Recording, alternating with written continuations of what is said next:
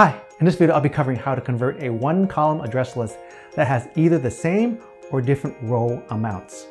When you get a list of addresses, sometimes it's in a good format to do a mail merge. That's when you've got the name in one column, address in another column, etc.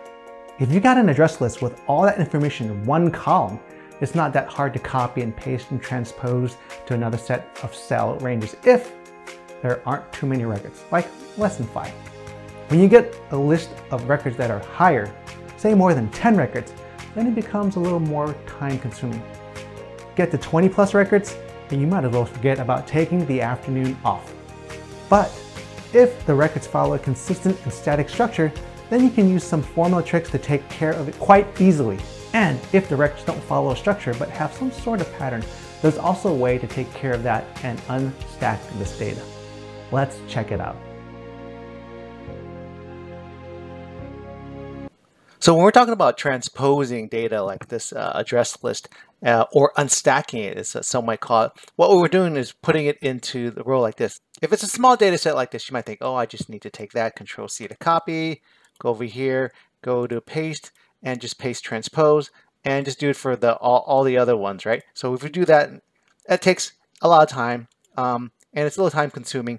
And there's a way to do it with formulas. You can see that I have a formula in here. It's not really a crazy formula, but it's kind of hard to decipher. But there's other ways that you can do it.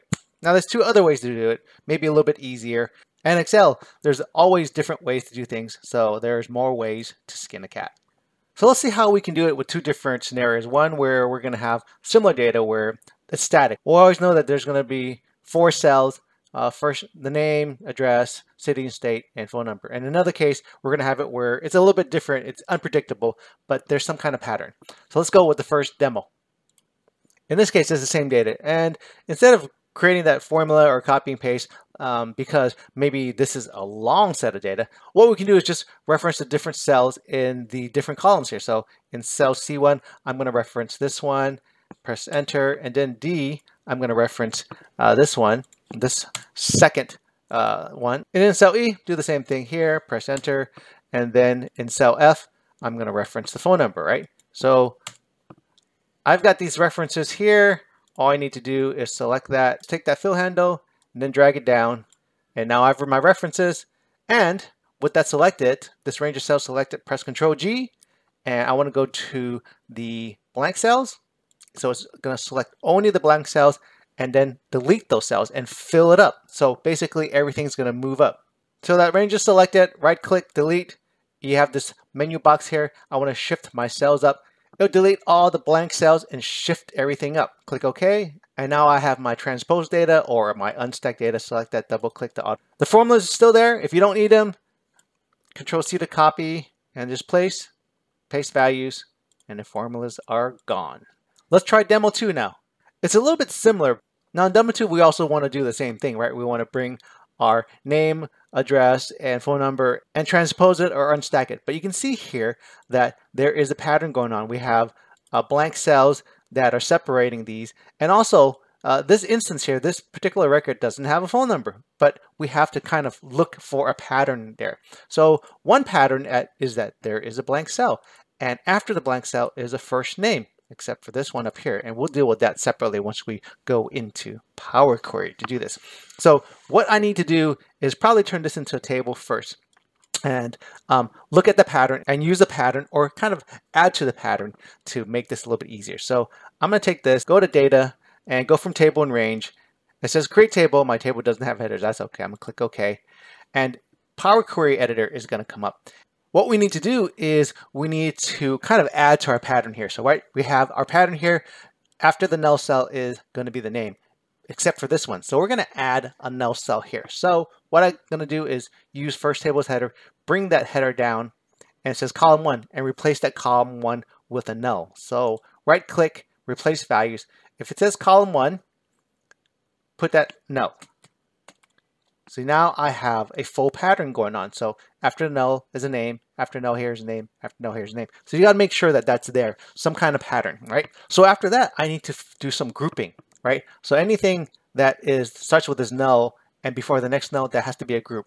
What we can do here is add an index column and work off that to give us a pattern. So I'm going to add column, and add an index column, just start from 1. So I've got an index column counted by 1. Let's find some way of grouping this particular set of addresses together. We can add a conditional column. And in our conditional column, I'm going to say, well, if column 1, if you see a null there, if that equals null, then bring back the value of that adjoining index column. So null here in this row is going to bring back 1, null here in this row is going to bring back 6, etc. So I will click output to select column, and it will be called the index column. Anything else is going to bring back empty or no. Click OK. And now we have our beginnings of a grouping. I want to have Sally's grouping all be 1s here. Mike's groupings all be 6s here. And the way we can do that is right click, fill, and we'll fill down. And now we've got our 1s here, which represent Sally. Our 6s here represent Mike. 10s, Puneet. 15s, Ming. I don't need these nulls in here, so I'm going to remove that. Click the filter, unselect null, click OK. Now I've got my groupings. All 1s are Sally, all 6s are Mike. Don't need this index column anymore. Right click, remove.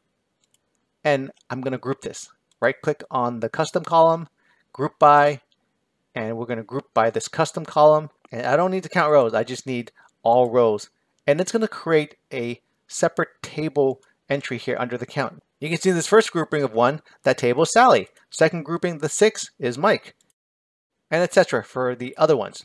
Now I want to bring back that index column. So I want to bring back 1, 2, 3, 4 here, and here 1, 2, 3. So when I do my next steps where I'm going to pivot this, it's going to say column 1, column 2, column 3, etc.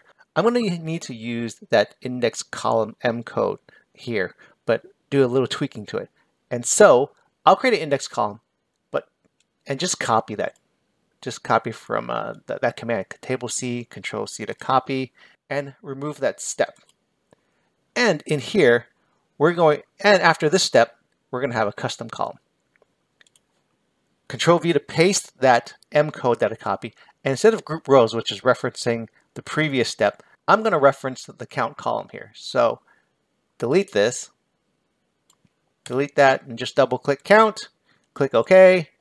And there's another table there. But you notice now in the table here, there's a difference.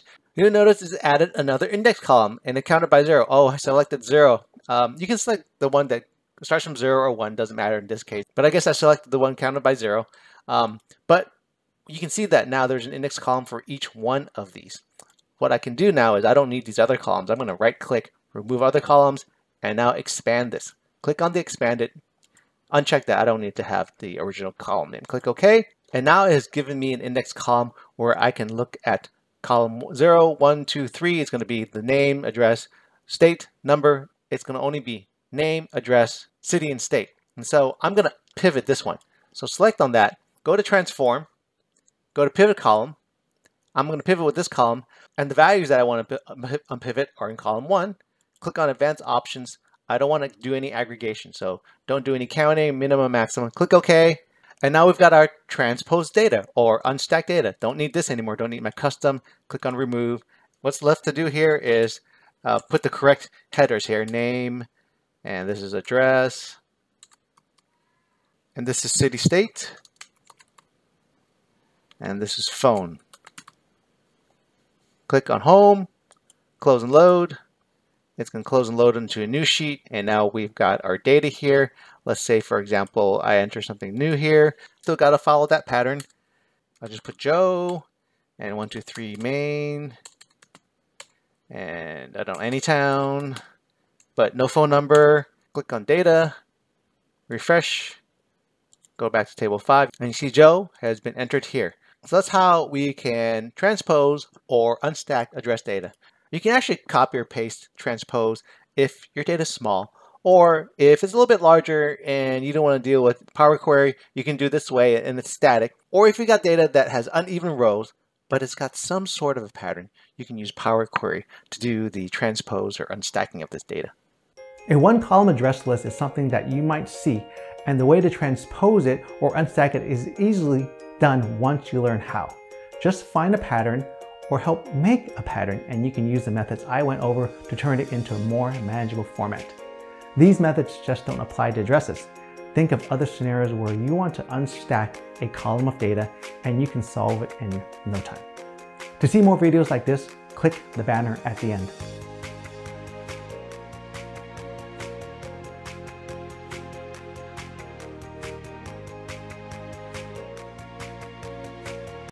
Still here?